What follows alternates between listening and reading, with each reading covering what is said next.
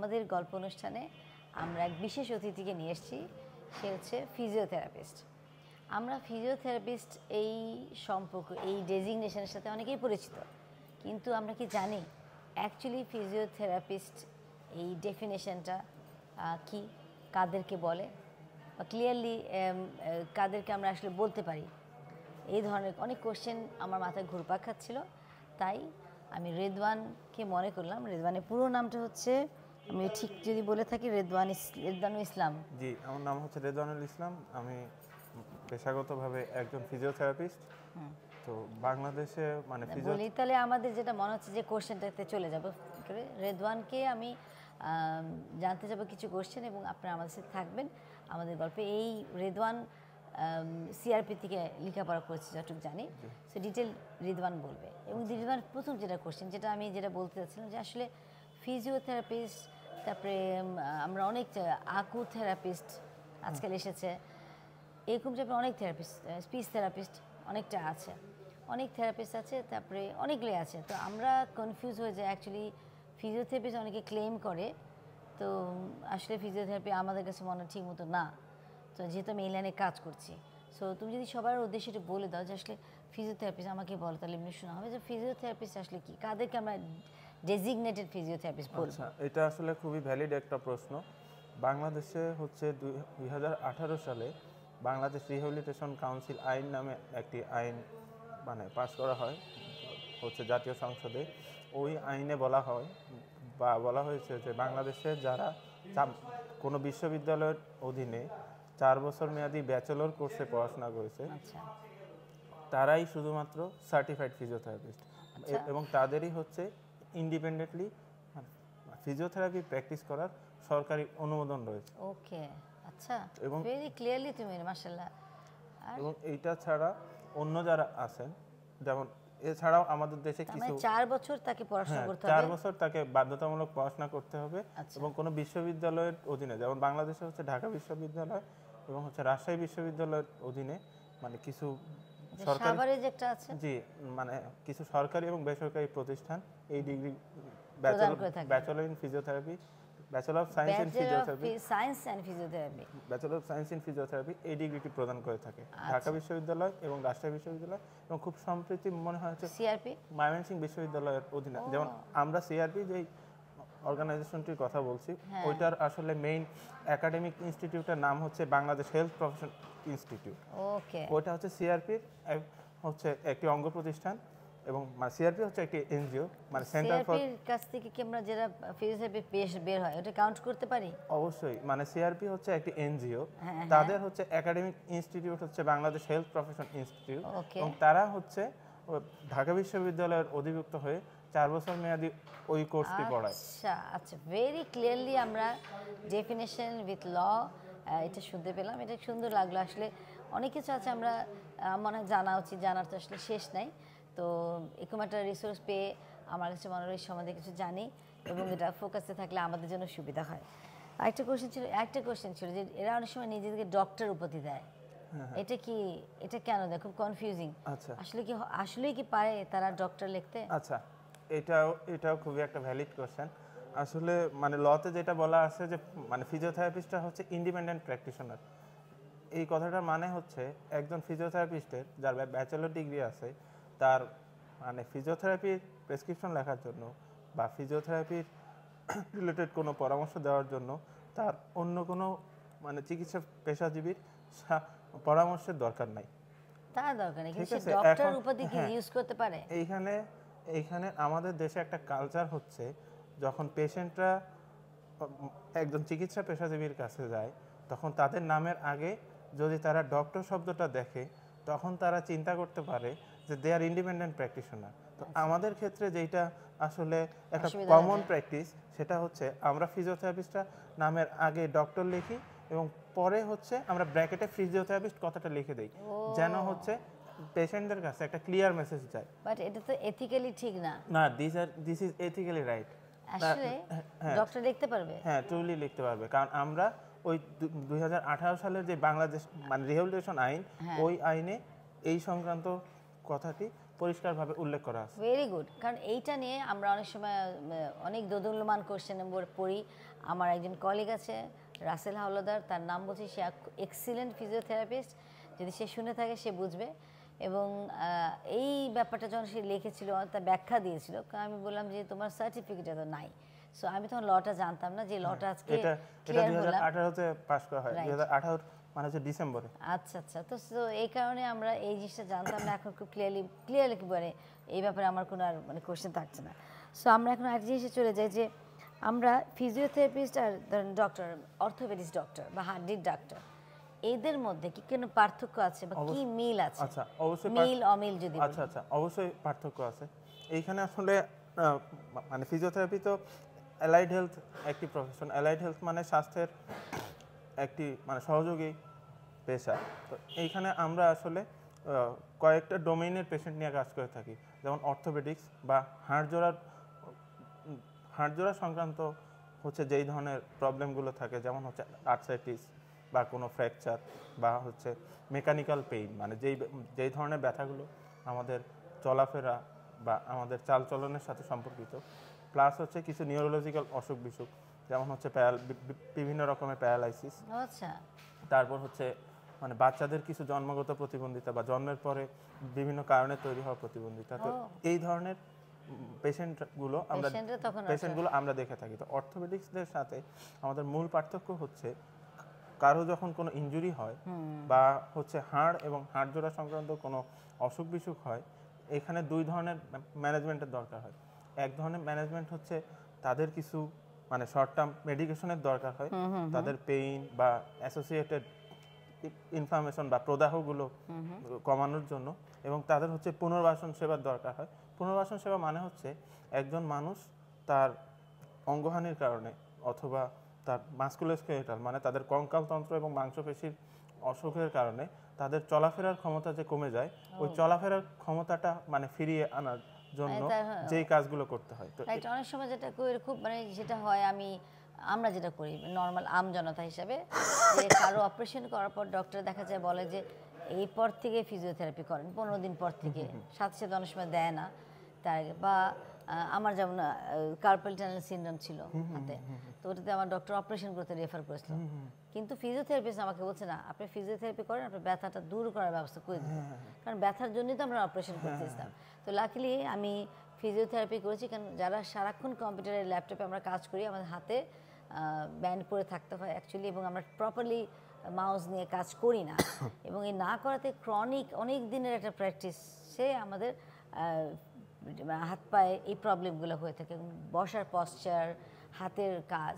তো আমারও সেম হয়েছিল, সে কারণে তখন দেখা গেছে আমি একজনের কাছ থেকে থেরাপি নিচ্ছি এবং অনেকটা ইমপ্রুভ করছি, এখানে আমার যেটা বলে রগটা হয়ে গেছে। তো আমাকে ওই চামচ দিয়ে তেল দিয়ে অনেক করে, এবং পায়ে কিছু চাইনিজ থেরাপি করে, ওটা আকু থেরাপিস্ট উনি আছে, ওই আকু থেরাপিস্টের কথা বলছিলাম, সে ফিজিওথেরাপিস্ট আকু থেরাপিস্ট। তো বাই দ্য ওয়ে মানে অনেক ইন্টারেস্টিং কথা, এমন ইন্টারেস্টিং টপিক অ্যাকচুয়ালি শেষ হবে না। যেহেতু একটা পেশেন্টের কথা বলা হলো যে কিছু বাচ্চা হলে পেশেন্ট যদি কোনো প্রতিবন্ধী বাচ্চা হয় তখন তোমাদের শরণাপন্ন হয়, তাই না? এরকম বলো। তো এই টপিকটাই যদি হলো, এই টপিকে আসলে তাহলে আমি বলি যে সেরেব্রাল পলসি এখন খুব, যেটা আমি কদিন ধরে একটা রিসার্চে কাজ করছি, আমি গ্রামে গঞ্জে যেখানে যাচ্ছি এটা দেখতে বোঝা যায়, এবং মানে অনেক ধরনের প্রতিবন্ধী নিয়ে আমি কাজ করছি। এই ধরনের প্রতিবন্ধী ব্যক্তিদেরকে আমরা দেখছি যে ভীষণ ট্যালেন্টেড, কাজ করতে পারে, মাথাটা প্রবলেম। আমার নিজের মামাই ছিল একমি ল্যাবরেটরিতে, আমি খুব প্রাউড ফিল করি ওনার জন্য। উনি নিজেই একটা একমি ল্যাবরেটরি অনেক বছর, প্রায় 50 বছর উনি চালিয়েছেন, পরে উনি বার্ধক্যজনিত কারণে মারা গেছেন, অসুস্থ প্রতিবন্ধিতার কারণে না। সো ব্রেনটা তার ভালো, হাত পা আস্তে আস্তে প্রবলেম হচ্ছিল অনেকের তুলনায় আরও বেশি, কারণ ওনার সেরিব্রাল পলসিটা ছিল। সো তখন ওনাকে তো আর জিজ্ঞেস করা হয়নি, এখানে একটা অভিজ্ঞ ব্যক্তি বসে আছেন যেহেতু। আমি জানতে সেরিব্রাল পলসিটা হয় কেন, এটা কি জন্মগতভাবেই হয়েছিল? আমি জানি ওনার ব্যাপারে, এটা কি জন্মগতভাবেই হয়, কি কি কারণে হতে পারে? মানে সেরিব্রাল পলসি হচ্ছে কারণগুলো কি কি কারণ? আচ্ছা, এটা আসলে মাল্টিপল কারণ, অনেকগুলো কারণ থাকে।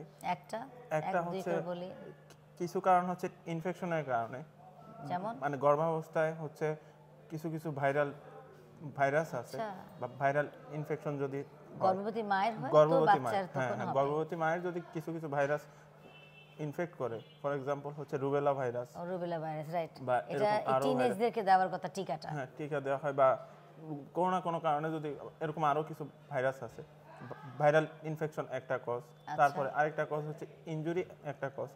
ইনজুরি মানে প্রেগন্যান্সিতে পড়ে যাওয়া, হ্যাঁ প্রেগন্যান্সির সময় মা যদি পড়ে যায়, বাচ্চা পেটের বাচ্চাটা কয় মাস, কোনো মাসটাস আছে? এটা আসলে ওইভাবে কোনো টাইম নাই, মানে যদি মা প্রেগন্যান্সিতে যদি কোনো মা আঘাত পায়, তো বাচ্চাও পেটে আঘাত পাচ্ছে, সেই আঘাতটা পরে সিপিতে রূপান্তরিত হয়। আরেকটা হচ্ছে ওয়াটার ব্রেক, একটা মেজর কজ। এবার অনেক পেয়েছি, এটা কি বলতো? এটা হচ্ছে মানে প্রিম্যাচিউর ওয়াটার ব্রেক, মানে যখন যদি তার হচ্ছে মানে একটা বাচ্চার ডেলিভারির যে আইডিয়াল টাইমটা, ওই টাইমের আগে বা ওই টাইমের পরে যদি হলো বাচ্চার ডেলিভারি হয় এবং ওয়াটার ব্রেক হয়, দুইটা কারণেই মানে অ্যাকচুয়ালি পানি ভাঙা, আমরা গ্রামে খুব সহজভাবে এটা যারা শুনছেন তাদের জন্য সুবিধা হবে, যে পানি ভাঙার ব্যাপারটা অনেকটা হয়, পানি ভাঙে তারপর বাচ্চা হয়। এটা প্রিম্যাচুর ছাড়াও অনেক সময় অন ডেটেও গ্রামের যারা আছে অসচেতন অনেক নাগরিক আছেন, তারা খেয়াল করে না যে আমার ডেট হয়ে গেছে, তারা ডেট বলে টাইমও বুঝে না, 9 মাস হচ্ছে না 10 মাস হচ্ছে, ও তো তত রেগুলার যাচ্ছে না। আরেকটা ইম্পর্টেন্ট কজ আছে এইটাতেই মানে পানির মানে ক্লিয়ার করে ফেলো একটু আগে, যে এই পানি ভেঙে গেলে, পানি শূন্যতা পেটে হয়ে গেলে ওই বাচ্চাটাকে শ্বাস নিতে প্রবলেম হয়, ওখান থেকেই এই সমস্যা যত লেট ডেলিভারি হবে তখন তখন তত রিস্ক বেশি থাকবে যে হচ্ছে সেরেব্রাল পালসি হতে পারে। মানে যখন এরকম পানি ভেঙে যায়, অতি সত্বর প্রেগন্যান্সি ডেলিভারিটা করে ফেলা উচিত, তা না হলে ওই বাচ্চা, সুস্থ একটা বাচ্চা কিন্তু পেটে থেকে পানি শূন্যতার অভাবে এই সেরেব্রাল পালসি অসুস্থতা বা প্রতিবন্ধিতায় ভুগবেন। এবার আরেকটা কারণ হচ্ছে মানে প্রেগন্যান্সি মানে যখন হচ্ছে লেবার পেইন হয়, বা তখন হচ্ছে বাচ্চাকে যখন পেট থেকে বের করা হয়, তখন যদি কোনো অদক্ষ ব্যক্তি বা হচ্ছে অসচেতনতার কারণে বাচ্চার পজিশনিং যদি ভুল থাকে, অথবা ফোরসেপ দিয়ে চাপ দেয়, বা যদি মানে এটা তো একটা ম্যানুয়াল প্রসেস, হাত দিয়ে বাচ্চাটা বের করতে হয়, অনেকে তো ফোরসেপ দিয়ে করে, অনেকে ফোরসেপ দিয়ে করে, বা অসচেতনতার কারণে হাতের প্রেসার বেশি লাগতে পারে, মানে কোনো কারণে যদি হচ্ছে তার মাথায় চাপ বেশি লাগে, মানে যে কোনো কারণে, একটা সহজ কথা হচ্ছে যে কোনো কারণে বাচ্চার যদি ব্রেইনে অক্সিজেন সাপ্লাইয়ে প্রবলেম হয়, আচ্ছা, যে কোনো কারণে বাচ্চার ব্রেনে, মানে নবজাতক ভ্রূণ না, একটা বাচ্চা যখন হয়ে যাবে পরিপুষ্ট, তার ব্রেনে জন্ম নেওয়ার সময় যদি তার প্রবলেম ইনফেকশন অথবা তার অক্সিজেন সাপ্লাইয়ের প্রবলেম, এটাকে আমরা হাইপোক্সিয়া বলি। হাইপোক্সিয়া ডাক্তারি ভাষা, ডাক্তারি ভাষায় হাইপোক্সিক চেঞ্জ যদি পাওয়া যায়, তাহলে বাচ্চার হচ্ছে সেরেব্রাল পালসি হতে পারে। এবং আরেকটা খুব ইম্পর্টেন্ট কথা এখানে, যেমন হাই রিস্ক হওয়ার পর যে কান্দে না কথাটা বলছিলাম, ওইটা বলতেছি। আরেকটা কথা হচ্ছে হাই রিস্ক মাদার বলে একটা গ্রুপ আছে, হাই রিস্ক মাদার, যেমন 30 পরে হচ্ছে মানে যে সমস্ত আমাদের মনে করেন মেয়েরা বা নারীরা প্রেগন্যান্ট হয়, 30 পর যদি হাজবেন্ডের বয়স থাকে মানে 20, না এটা হচ্ছে টোটাল বয়সে তো আমরা অনেক সময় কনফিউশন থাকি, যে টোটাল 80 বছর হয়ে গেলে, হাজবেন্ড ওয়াইফের বয়সের টোটাল 80 বছর হলে, তো যদি 50 বছরের মহিলা থাকে আর হাজবেন্ড থাকে 20 বছর, এমনি বললাম, হয় না হয়তো, তাহলে কি সম্ভাবনা আছে? হ্যাঁ আছে, মানে মহিলার বয়স 30 এর মধ্যেই থাকতে পারবে, 30 এর পরে যখন আমাদের দেশের মেয়েরা প্রেগন্যান্ট হয়, বা 30 এর পরে যে সমস্ত মেয়েরা প্রেগন্যান্ট হয়, তাদেরকে সাধারণত মেডিকেল সায়েন্সের ভাষায় হাই রিস্ক মাদার বলে।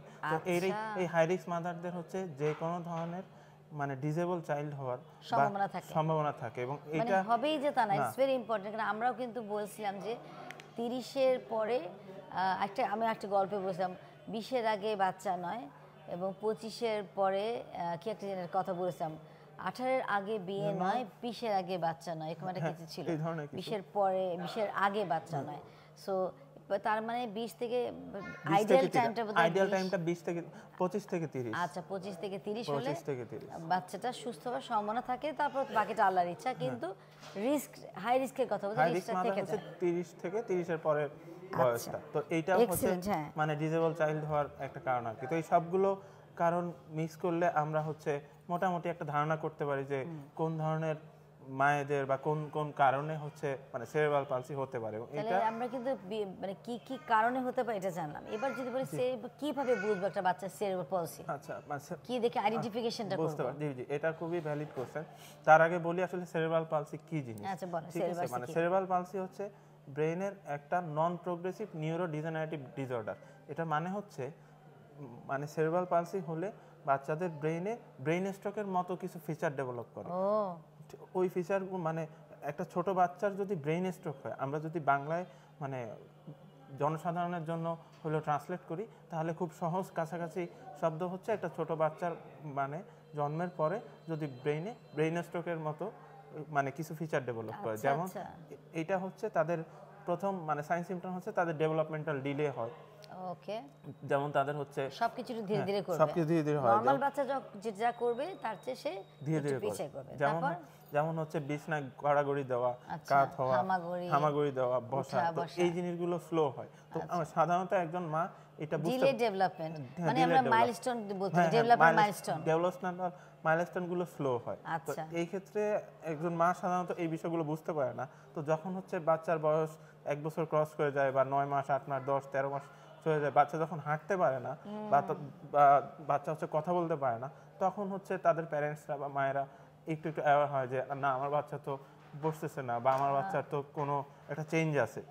তখন হচ্ছে তারা আমাদের কাছে আসে বা হলো চিকিৎসকদের কাছে যায়। কিন্তু অনেকে এবার যেটা দেখলাম শহরে বোধহয় একটু সচেতন আছে, তারপরে শহরে অনেকটা মেনে নিতে পারে না। স্টিল আমি দেখেছি শহরেও গ্রামে এবার যেটা দেখলাম একদম 2023-এ বসে আছি শেষের বছরে, দেখলাম যে জাস্ট ফেলে রেখেছে তাদের কোনো থেরাপি।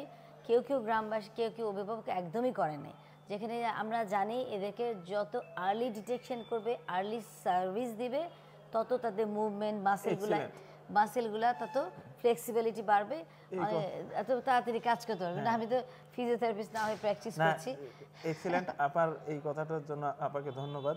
আসলে আমাদের ব্রেইনের ডেভেলপমেন্ট হয়ে থাকে 1 বছর বয়স পর্যন্ত আইডিয়ালি। হ্যাঁ, মানে ব্রেইনে হচ্ছে নতুন সেল জেনারেট করার 3 বছর মধ্যে সম্পূর্ণ হয়ে যায়। মানে সারাউন্ডিং টাইম হচ্ছে 1 বছর এবং ব্রেইনটা 1 বছরের পরে নতুন সেল ডেভেলপ করে না। তারপর কিন্তু এরপরে এটা ভলিউমে বাড়তে থাকে, সাইজে বাড়তে থাকে। তো এটা খুবই একটা ভ্যালিড কথা যে যত আর্লি আমরা এই ধরনের বাচ্চাগুলোকে আইদার চিকিৎসকের কাছেও পাই এবং বা আমরা যারা মানে ফিজিওথেরাপিস্ট, অকুপেশনাল থেরাপিস্ট বা হচ্ছে ল্যাঙ্গুয়েজ থেরাপিস্ট আছে এদের কাছে পাই। ল্যাঙ্গুয়েজ থেরাপির কাছে কেন বলছেন, আমি 20 বছর ধরে এদিকে নিয়ে কাজ করছি। ও এডুকেশনে এটা আছে, আমি প্র্যাকটিস করে ইমপ্লিমেন্টেশন করছি। ও একটা ল্যাঙ্গুয়েজ একটা নাম দিচ্ছে আমাদের, জানি কি একটা বলো না সবসময়, আমরা হচ্ছে স্পিচ অ্যান্ড ল্যাঙ্গুয়েজ থেরাপি। না বলো না যে আপনারা হলো ওইটা, আমরা হলো এইটা, এরকম একটা কথা। আচ্ছা, এইটা হচ্ছে আমি বুঝতে পারতেছি না। মানে একটা হচ্ছে বলে যে যারা অ্যাকচুয়ালি প্র্যাকটিস করে, বাট আমাদের কোনো খাতা কলমে নাই। যদিও আমি ইনক্লুসিভ এডুকেশনের উপর লেখাপড়া করে এসেছি দেখে, এবং বাচ্চা হ্যান্ডেল করেছি, এই ধরনের বাচ্চা অনেক ব্যক্তিকে অনেক হ্যান্ডেল করেছি, সেখানে আমার প্র্যাকটিক্যাল অভিজ্ঞতাটা আছে। এখতিয়ার নাই, একাডেমিক কোয়ালিফিকেশন নাই, কিন্তু একাডেমিক সার্টিফিকেট আছে, একটা সার্টিফিকেট কোর্সের, which is not enough। এটা একটা খুবই ভ্যালিড বিষয়, কারণ এই ধরনের প্রতিবন্ধিতার ট্রিটমেন্ট একটা মাল্টিডিসিপ্লিনারি টিমের মাধ্যমে হওয়া উচিত, যেটা আন্তর্জাতিক গাইডলাইন। এখন মাল্টিডিসিপ্লিনারি টিমে হচ্ছে একজন ডক্টর থাকবে, ফিজিওথেরাপিস্ট থাকবে, ইনক্লুসিভ এডুকেশন এর এক্সপার্ট যারা আবার মতো আছেন তারা থাকবে, তাদের প্যারেন্টসরা থাকবে। তো সবাই মিলে আসলে এই পুনর্বাসন সেবাটা মাল্টি এজেন্সি মিটিং। হ্যাঁ, মাল্টি এজেন্সি মিটিং, এটা এমডিটি বলি আমরা, যে মাল্টি ডিসিপ্লিনারি টিম অ্যাপ্রোচ এইভাবে বলি। এইখানে আমি যদি ছোট করে বলি, মানে সেরেব্রাল পালসি বাচ্চাদের মোটা দাগে 2 ধরনের হচ্ছে মানে হলো ট্রিটমেন্টের দরকার হয়। একটা হচ্ছে তাদের ওষুধ সংক্রান্ত ট্রিটমেন্ট, ওইটা হচ্ছে যেমন তাদের ব্রেইনে কিছু মানে হচ্ছে সিজারিয়ান অ্যাটাক হয় বা তাদের আরও অ্যাসোসিয়েটেড কিছু বায়োলজিক্যাল মানে ভ্যারিয়েবলের হচ্ছে প্রবলেম থাকে, যেমন তাদের ব্রেইনে খিঁচুনি হয়, তাদের হচ্ছে সবারই হয়। আচ্ছা, তাদের এবং এই ধরনের বাচ্চারা আর্লি চাইল্ডহুডে খুব কান্না করে, তাদের হচ্ছে ব্রেইনে মানে লাইফ লং হচ্ছে ক্রাইং বেবি বলে, হ্যাঁ ক্রাইং বেবি, কান্না করে। এবং ডক্টর সব প্রথম দিকে উইদাউট এনি ডায়াগনোসিস আমরা এটা শুনলেই আইডিয়া করতে পারি যে হ্যাঁ বাচ্চাটা হয়তো বা সেরেব্রাল পালসি হতে পারে। তারপরে হচ্ছে বিভিন্ন পরীক্ষা নিরীক্ষা আছে, যেমন হচ্ছে সিটি স্ক্যান আছে, তারপরে ইইজি আছে। এই ধরনের পরীক্ষাগুলোর মাধ্যমে ধারণা করা যায় যে না ঠিক আছে, বাচ্চা ব্রেইনে হচ্ছে মানে তার হচ্ছে সিজারিয়ান অ্যাটাক হচ্ছে, তারপরে হচ্ছে ডেভেলপমেন্টাল মাইলস্টোন গুলোতে যখন আমরা এটা ডেভেলপমেন্ট মাইলস্টোন কিন্তু প্লিজ সার্চ করে দেখবেন, এখন তো আমাদের অনেক সময় ভাবে ডিটেইল বুঝতে দেখলে শেষ হবে না। আমি একদিন বলবো আপনাদেরকে একা একা কি ডেভেলপমেন্ট মাইলস্টোন। এটা হলে আমাদের মায়েরা বুঝতে পারবে যে তার বাচ্চার কোনো সমস্যা আছে কিনা। তারপরে বলি ডেভেলপমেন্ট মাইলস্টোন হচ্ছে যেই বয়সে বাচ্চার যা করা হচ্ছে, যারা অভিজ্ঞ মা, যারা মা হয়েছেন, দেখবেন 8 মাসে বাচ্চা বসে, 5 মাসে হামা দেয়, তারপরে পেট দিয়ে সাঁতরায়, আর 4 মাসে, এরকম একটা মাসে এক এক মাসে একটা স্ট্যান্ডার্ড একটা টাইমে করে। যখন ওই স্ট্যান্ডার্ড টাইমে করে না এবং 11 মাসে দাঁড়ায়, 12 মাসে হাঁটে, এগুলো প্রত্যেকটা নর্মাল একটা জিনিস। যখন নর্মালের বাইরে ডিলে হতে থাকে ওটা ডেভেলপমেন্ট মাইলস্টোনের মতো পড়ে। আমি একটু সোজা করে জাস্ট একটুখানি বলে দিই। কমপ্লিমেন্টারি কথা, এটা একটু আগেই বলার দরকার ছিল, এটা আপাকে বলছিলাম। সেটা হচ্ছে কোনো বাচ্চা জন্মের পরে সাধারণত 1 মিনিটের মধ্যে তার কান্না করার কথা, তারপরে হচ্ছে এটা 1 মিনিট না হলে ম্যাক্সিমাম হচ্ছে 2 মিনিট সময়ের মধ্যে তার কান্নাটা ন্যাচারালি আসা উচিত। কিন্তু যদি এই সময়ের মধ্যে বাচ্চা কান্না না করে, তাহলে সাধারণত চিকিৎসকরা বা আমরা হচ্ছে ধারণা করে নেই তার হচ্ছে লেটার চাইল্ডহুড, মানে রেড ফ্ল্যাগ। হ্যাঁ, এটা একটা রেড ফ্ল্যাগ, যে এটা একটা রেড ফ্ল্যাগ যে ওই বাচ্চার কোন একটা সময় সমস্যা আছে, হইতেছে ডিসেবিলিটি আসতে পারে, মানে যে কোন ডিসেবিলিটি হতে পারে। তারপরে তো স্পেসিফিক করে ডক্টরকে বলবে। ওইটা হচ্ছে মানে এটা আসলে মানে কনফার্ম কিছু না, এটা একটা প্রেডিকশন যে হইতে পারে। যদি এই বিষয়টা মায়েদের জানা থাকে বা প্যারেন্টসদের জানা থাকে, তারা ওইভাবে যদি অ্যাওয়্যার থাকে এবং হচ্ছে তারা যদি পেডিয়াট্রিশিয়ানের কাছে বা ফিজিওথেরাপিস্টের কাছে আর চিকিৎসকদের কাছে এই বিষয়ে তারা ফলো আপ করে থাকে, তাহলে হচ্ছে মানে আমরা মানে হচ্ছে ডিসেবিলিটি প্রিভেনশন বা তাদের রিস্ক কমানো বা তাদের হ্যাজার্ডটা কমানো। আসলে ডিসেবিলিটি তো প্রিভেন্ট করা যায় না, হ্যাজার্ডটা কমানো। একটা কথা বলি, মানে কোশ্চেনটা ছিল আমরা মিস করে গেলাম, সেটা ছিল যে কিভাবে বুঝবো, কি দেখলে বুঝবো। যেমন ডেভেলপমেন্টাল না, ওটা ছাড়া সহজ ভাষায় যদি বলি, কারণ এখানে আমরা অনেকে আছি যে গ্রামে দেখছি, তাদের জন্য এটা দরকার। অনেকে আছে খুব লেম্যান আমাদের মতন আছে যারা একদমই বুঝে না, কিভাবে বুঝবে। যেমন ব্যালেন্স, হাঁটা চলায় সমস্যা থাকবে, কথা বলতে পারবে না, ঢাকনা খুলতে গেলে হাতে দেখছি ব্যালেন্সটা থাকে না। আর কিছু বলো তোমাদের বিষয়ে। আচ্ছা, যেমন সেটা হচ্ছে যেমন তাদের চলাফেরার ক্ষমতা কম থাকতে পারে, তাদের কথায় সমস্যা থাকতে পারে, তাদের বোঝার দক্ষতা কম থাকতে পারে, তাদের হচ্ছে সমাজে মানুষের সাথে মেশার দক্ষতা কম থাকতে পারে। মানে আরো আমি যদি আমাকে হেল্প করে আমি বলছি, আমার যেটা সহজ ভাষা আমার কাছে মনে হয়, মেরুদণ্ডের প্রবলেম থাকে এদের বেশিরভাগ। মেরুদণ্ডের প্রবলেমের জন্য হাঁটে একটুখানি দুলে ব্যালেন্সের প্রবলেম, দুলে হাঁটছে। তো এই কারণে এটা একটা ব্যাপার থাকে, তাদের মাংসপেশিদের শক্তিটা কম থাকে, শক্তি কম থাকে না। আমি তো মানে কারেক্ট করে দিব, কারণ আমি তো তোমার তো ডাক্তার না। ঠিক আছে। তো মাংসপেশির শক্তি কম থাকে, এই জন্যই থেরাপি লাগে শক্তিটা বাড়ানোর জন্য। সে কারণে আমরা বলি যত আর্লি করবে তাকে প্যারালাল বার, দুটো বাঁশ দিয়ে দিবে, বাঁশের মাঝখানে হাঁটবে। সো এগুলো যত তাড়াতাড়ি যত ইউজ করবে রক্ত চলাচল বাড়বে।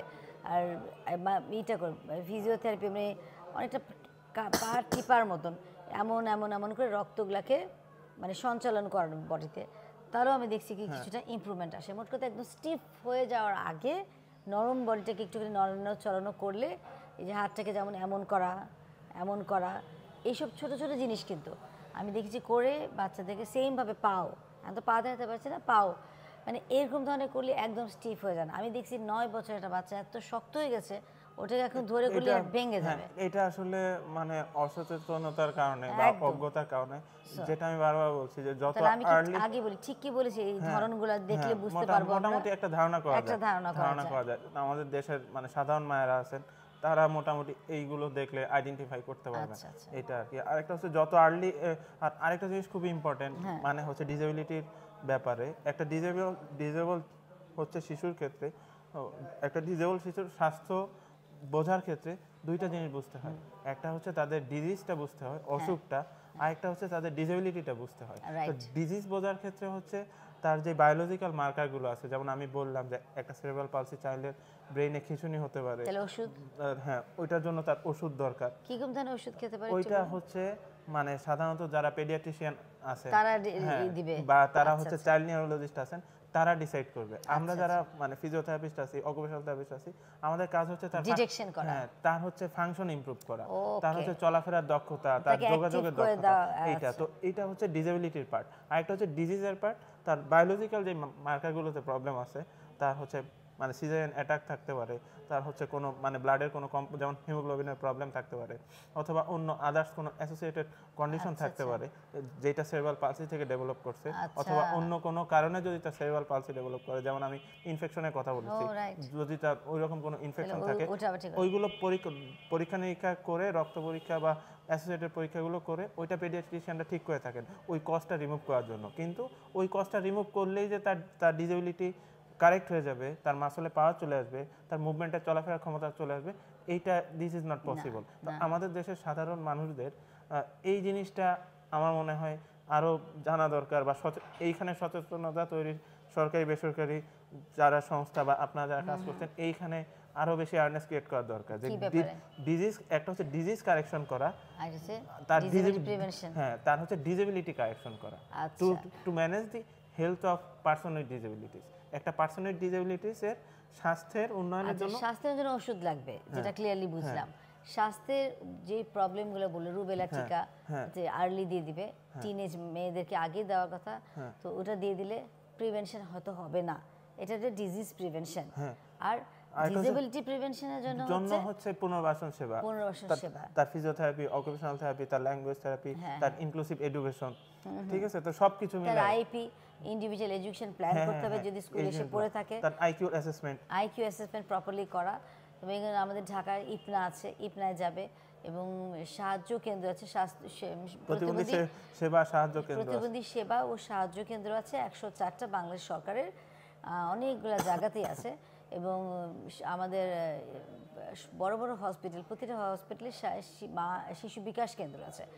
এই প্ল্যাটফর্মগুলো ইউজ করলে যদি তার বাচ্চার কাছে মনে হয় যে আমার বাচ্চার কাছে কোনো একটা সমস্যা হচ্ছে, এই প্ল্যাটফর্মগুলো ইউজ করলে অতি সত্বরই সে কিন্তু সুস্থ হওয়ার স্কোপ থাকবে। একদম যে নিরাময় হয়ে যাবে তা তো বলছি না, কিন্তু এই যে শক্ত বাচ্চা দেখেছি, এদেরকে তো আমি কিছু বলতে পারিনি, একদম স্টিফ, আসলে ডিসেবিলিটি স্টিফ বাচ্চা, যে বাচ্চাটা এখন একদম 8 বছর একদম শক্ত, একে কি করা যায়? এইখানেই হচ্ছে এই পর্যায়ে থেকে আমরা কি করব? এইখানেই হচ্ছে পুনর্বাসন মানে স্বাস্থ্যসেবার রিয়েল ম্যাজিক। আমরা আসলে যেই সমস্ত বাচ্চার মানে আমরা মানে ফিজিওথেরাপিস্টরা বা অকুপেশনাল থেরাপিস্টরা বা ল্যাঙ্গুয়েজ থেরাপিস্টরা আমরা কখনোই বলি না যে এই বাচ্চা পুরোপুরি সুস্থ হয়ে যাবে। একটা বাচ্চা এই সমস্যাগুলো নিয়েও সমাজে কিভাবে বেঁচে থাকবে, তার জন্য কি অল্টারনেটিভ মডিফিকেশন দরকার, তার এক্সারসাইজ, তার পড়াশোনা, তার হচ্ছে আবার করতে হবে তাকে। এটা আসলে কেস বাই কেস বেসিস, তার কোন ধরনের সমস্যা আছে, তার ফ্যামিলি স্ট্যাটাস কিরকম, তার হচ্ছে তার বডির হচ্ছে মানে তার নিউট্রিশনাল ক্যাপাসিটি কিরকম, তার ফ্যামিলির অ্যাবিলিটি কিরকম, সবকিছু নিয়ে দেন হচ্ছে আমরা স্টিল তাকে ডক্টরকে 8 বছর হলো আর বেশি বছর তো হয়নি, স্টিল তাকে ঘরে ফেলে না রেখে ডক্টরের কাছে নামা, ওই অবস্থায় স্কুলে পাঠানো, সে যতই হোক আস্তে আস্তে। আমি কদিন একটা ভিডিওতে দেখিয়েছি, সে এই সিপি বাচ্চার কিন্তু যখন ফেলে দিচ্ছিলাম হাতটা ধরে রাখছিল আমার, তার মানে সে একটু সেন্স আছে, সে একটা আঙ্গুল ধরে রেখেছিল, আমি হাতটা ছেড়ে দিয়েছিলাম। ওই ভিডিওটা আপনি একটু 2টা এপিসোড আগেই দেখতে পেরেছেন, এই মাসেই ছিল। সো ডিসেবিলিটি ডে উপলক্ষে আমি ভিডিওটা করেছিলাম। সো ওই রকম যদি মানে মানে বেটার লেট নেভার দেন কি একটা বলে, লেট মানে বেটার মানে কখনো না হওয়ার থেকে, দেরিতে না হওয়ার থেকে করা ভালো, মানে একদম দেরিতে বেটার লেট দেন নেভার। হ্যাঁ, সো এই ব্যাপারটা তো এরকম করা ভালো। আর উল্টাপাল্টা হয়ে যাচ্ছে, কারণ আমরা এমনিতে মাথা আওলা আছে, অনেক ধরে কাজ করছি। সো আসলে অনেক ইম্পর্টেন্ট এগুলো। আমি শেষ প্রশ্ন, আমি জানি যে উনি যেহেতু ডক্টর, যেহেতু প্র্যাকটিস করে ফিজিওথেরাপিস্ট, অনেক পেশেন্টকে সে সিরেব্রাল পলসি পেয়েছে। আজকে আমি ফোকাসে সিরেব্রাল পলসি এই জন্য আছি কারণ এত এনডিডি বিষয়টা এত ব্রড, এত বড়, আর সিপি বিষয়টা অনেক বড়। খুব ফোকাসে কথা বলতে চাই। আরেকদিন আমরা আরেকটি বিষয় নিয়ে কথা বলবো, যেটা আমরা অলরেডি কিন্তু আরেকবার বলেছি, সেটা আপনারা দেখবেন। বাইপোলার নিয়ে অনেক কিছু নিয়ে বলেছি আস্তে আস্তে। তো যেটা নিয়ে বলতে চাই, চ্যালেঞ্জ কী ধরনের ফেস করে, এটা আমার শেষ প্রশ্ন। কি ধরনের চ্যালেঞ্জ এই ধরনের বাচ্চারা ফেস করে থাকে, যেটা তোমাকে সাথে বলেছে? আচ্ছা, এবং আমাদের কি করা উচিত সেজন্য? এটা খুবই মানে প্রাসঙ্গিক একটা প্রশ্ন। এই ধরনের মানে হলো মানে সেরেব্রাল পালসি বাচ্চাদের চ্যালেঞ্জগুলো তাদের হচ্ছে কিছু ডোমেইনে ভাগ করা থাকে। যেমন তাদের চিন্তা ভাবনার চ্যালেঞ্জ, তাদের চিন্তা ভাবনার ক্ষেত্রে তাদের কিছু চ্যালেঞ্জ থাকতে পারে, তাদের চলাফেরায় কিছু চ্যালেঞ্জ থাকতে পারে, তাদের সোশ্যাল পার্টিসিপেশনে হচ্ছে মানে কিছু চ্যালেঞ্জ থাকতে পারে, তাদের এমপ্লয়মেন্টে হচ্ছে কিছু চ্যালেঞ্জ থাকতে পারে। এটা হচ্ছে যদি আমরা সামাজিক প্রেক্ষাপট চিন্তা করি এবং কোন বাচ্চার ক্ষেত্রে কতটুকু চ্যালেঞ্জ আসবে এটা ডিপেন্ড করে হচ্ছে তার ব্রেইনে। আমি যে বললাম যে এটা ব্রেইনের একটা ড্যামেজের কারণে হয়, ওই ড্যামেজটা কতখানি, প্লাস ওইটা কখন হচ্ছে ডিটেক্ট করা হয়েছে, প্লাস তার ওভারঅল ম্যানেজমেন্ট, তার হচ্ছে তার ডিজিজ ম্যানেজমেন্ট, তার মানে তার ড্রাগ ম্যানেজমেন্ট, প্লাস তার পুনর্বাসন স্বাস্থ্যসেবা, এই দুইটা কোন সময় শুরু হয়েছে এবং এটা কতটা সমন্বিত ছিল। যদি তার শুধু ড্রাগ ম্যানেজমেন্ট গেল, বাট আমি বলি কি জানেন, ব্যারিয়ার তারা ফেস করে, তারা কি বুলি হয়, হ্যাঁ ব্যারিয়ার চ্যালেঞ্জ, ওইটা তো আস্তে আস্তে তাদের হচ্ছে রাইটস পার্সপেক্টিভ, ওটা অবশ্যই হয়। যেমন তারা পড়াশোনায় ব্যারিয়ার ফেস করে, তারা পরিবারের হাসাহাসির একটা পাত্র হয়, হাসাহাসির পাত্র হয়, তারপরে হচ্ছে মানে তারা নেগলেক্টেড হয় হলো সমাজের বিভিন্ন জায়গায়, ফ্যামিলি থেকে হয়, সবচেয়ে প্রথমে কিন্তু ফ্যামিলি থেকে হয়, এটা আমি দেখেছি। আমাদের মানে সমকালীন সমাজ ব্যবস্থায় যেটা হয় যে যে যতটা কন্ট্রিবিউট করতে পারবে তাকে হচ্ছে প্রায়োরিটি বেশি দেওয়া। তো এই ক্ষেত্রে দেখা যায় যে কোনো বাচ্চার যদি হলো মানে ডিসেবিলিটি থাকে, তো তাকে হচ্ছে অনেক কিছুতে চ্যালেঞ্জ ফেস করতে হয়, তার পড়াশোনা, তার খাওয়া, তার শিক্ষা, তার অধিকারের বিষয়গুলো, পরিবার থেকে শুরু করে স্কুল থেকে শুরু করে সমাজ বা চাকরি ক্ষেত্রে সবখানেই। তো প্রত্যেকটা জায়গায় তাকে একটু বেশি স্ট্রাগল করতে হয় যদি সে মেইন স্ট্রিমে যায়। কিন্তু যদি তার হচ্ছে কগনিটিভ অ্যাবিলিটি কম থাকে, তার চিন্তার দক্ষতা, তার যোগাযোগের দক্ষতা কম থাকে, তাহলে তো সে এডুকেশনে যেতেই পারে না। আমাদের দেশে যেহেতু মানে সোশ্যাল সিকিউরিটির ব্যাপারটা ফোকাস না সরকারিভাবে, আমাদের দেশে হচ্ছে মানে সোশ্যাল সিকিউরিটি বা সামাজিক সুরক্ষা কর্মসূচি ওইভাবে নাই। তো ওই ক্ষেত্রে দেখা যায় যে আমাদের ফ্যামিলিগুলোর কাছে এই ধরনের বাচ্চারা একটা ইকোনমিক বার্ডেন বা একটা চিকিৎসা বার্ডেন আকারে, গরিব না বড়লোক বিরক্ত হয়, সব ধরনের মানে সমাজে সব ধরনের মানে ফ্যামিলিগুলোতেই তারা এটা বার্ডেনের শিকার। এটা আসলে কেয়ার গিভার বার্ডেন একটা টার্মই আছে, যে কেয়ার গিভার বার্ডেনটা কিভাবে ম্যানেজ করতে হবে, এইটাও তাদের চিকিৎসার একটা অংশ। আরেকটা ব্যাপারে চিন্তা করতে হবে, কেয়ার গিভারদের এখন কেয়ার গিভার ডে আমি কয়েকদিন আগে গেলাম, সেটা বোধহয় অক্টোবরের কবে জানি ছিল, 4 তারিখে না কবে, তো আমি জানতাম না যে কেয়ার গিভার ডে আছে। সো কেয়ার গিভার ডেতে কিন্তু এটা হয় যে ওদেরও পেইনটা মানুষকে বুঝতে হবে, ওদেরও তো একটা পেইন আছে, হ্যাঁ কেয়ার গিভারদেরও একটা পেইন থাকে। তো এই সমস্ত কারণে কেয়ার গিভাররাই দেখা যায় যে তাদের উপরে মানে হচ্ছে ইরিটেটেড হয়ে যায়, ফ্রাস্ট্রেটেড হয়ে যায়, এবং ওইখান থেকেই ওই বাচ্চাটা আলটিমেটলি একটা ব্যারিয়ার ফেস করতে থাকে। দেন হচ্ছে তার স্কুলে প্রবলেম হয়, তার মানে তার হচ্ছে খেলার সঙ্গে মানে তার সোশ্যাল লাইফে প্রবলেম হয়, তার হচ্ছে ওন রিলেশনশিপ এগুলোতে প্রবলেম হতে থাকে, দেন এমপ্লয়মেন্টের প্রবলেম হয়, মানে এই সামগ্রিক এই জায়গায় আমার একটা জিনিস সেই কথাতে মনে হলো, যদি বেশি নেগলেক্ট হতে থাকে এই বাচ্চাটা সেরেব্রাল পলসি থেকে শারীরিক প্রতিবন্ধিতা থেকে মানসিক প্রতিবন্ধিতা শিফট করতে পারে না? অবশ্যই শিফট করতে পারে, খুবই এত মেন্টাল টর্চার তার সাথে হচ্ছে, এটা খুবই প্রাসঙ্গিক। চাইল্ডহুড ট্রমায় সে আক্রান্ত হতে পারে, post traumatic stress disorder PTSD আছে, এগুলোতে সে এফেক্টেড হতে পারে। মানে মানসিক স্বাস্থ্য তো আসলে আমাদের শারীরিক স্বাস্থ্য, সমাজ, পরিবেশ সবকিছুর সাথে কানেক্টেড। তো মানে তারা one of the high risk groups of our society two B vulnerable as a mental health affected personal. আচ্ছা, থ্যাংক ইউ ভেরি মাচ। অনেক কথা বললাম, অনেক কথা শুনলেন, এবং আমরা মনে করি যে আমাদের যেই ডিসকাশনটা হলো প্রায় আধা ঘন্টার বেশি, এবং এখানে যেই ডিসকাশনটা হয়েছে, থ্যাংক ইউ রিদওয়ানকে। রিদওয়ান এবং সারাদিন, রিদওয়ানও টায়ার্ড, আমিও টায়ার্ড, বাট রিদওয়ান যে সময়টা দিয়েছে আমার কলিগ হিসেবে আমি তাকে ধন্যবাদ জানাই। জি লিমি আপনাকে অসংখ্য ধন্যবাদ। আসলে এই ধরনের অনলাইন প্ল্যাটফর্মে কথা বলতে পারলে আমাদেরও ভালো লাগে। আমরাও চাই আমাদের মানে হচ্ছে মায়েরা, আমাদের বোনরা বা আমাদের মানে ফ্যামিলি মেম্বাররা বা জনগণ হচ্ছে সচেতন হোক। আমরা চাই বাংলাদেশে একজনও সেরেব্রাল পালসি না থাকুক, পৃথিবীতে একজন সেরেব্রাল পালসিও না থাকুক।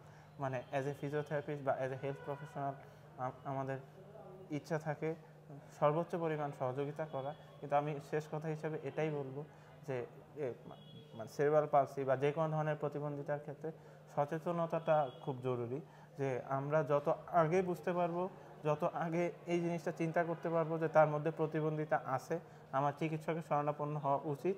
এবং 2 ধরনের চিকিৎসা ব্যবস্থা, তার ডাক্তারের কাছে যাওয়া উচিত তার ঔষধের ম্যানেজমেন্টের জন্য, এবং তার একটা পুনর্বাসন স্বাস্থ্যসেবা আছে। পুনর্বাসন স্বাস্থ্য পেশাজীবী নিয়ে যারা কাজ করেন, যেমন ফিজিওথেরাপিস্ট, অকুপেশনাল থেরাপিস্ট বা ইনক্লুসিভ এডুকেশনের মানুষজন বা ল্যাঙ্গুয়েজ থেরাপিস্ট, আরও যারা আছেন স্পিচ থেরাপিস্ট, আমরা জানি যে ধরনের বাচ্চা স্পিচ থেরাপি দরকার লাগে, তাহলে তারা আস্তে আস্তে জিনিসটা জানতে পারবে। এবং পুনর্বাসন স্বাস্থ্যসেবা সম্পর্কে যা শেষ একটা কথা বলি, পুনর্বাসন স্বাস্থ্যসেবা হচ্ছে একটা লাইফ লং লার্নিং। এটা একদিনে বা 10 দিনে বা 7 দিনে করা সম্ভব না, এটা একটা লার্নিং প্রসেস। তো মানে আমরা হচ্ছে কোনো হচ্ছে ডিজেবল পার্সনের ক্ষেত্রে তাদের ফ্যামিলিকে ইনভলভ করে তার জন্য কোন ধরনের ম্যানেজমেন্টগুলো দরকার, কোন এক্সারসাইজগুলো দরকার, তার লাইফের কোন কোন জায়গায় মডিফিকেশন দরকার, কোন কোন জায়গায় মাইন্ডসেট চেঞ্জ করা দরকার, এই জিনিসগুলো শিখাই দেই। তো ওই লার্নিংটা শিখলে তারা হচ্ছে ওইভাবে বাঁচতে পারে। এটা খুব সোজা উদাহরণ হচ্ছে একজন মানুষের যদি ডায়াবেটিস হয়, ওই ডায়াবেটিস কখনো কিওর হয় না, সে ওষুধও খায় প্লাস সে তার লাইফস্টাইলটা মডিফাই করে।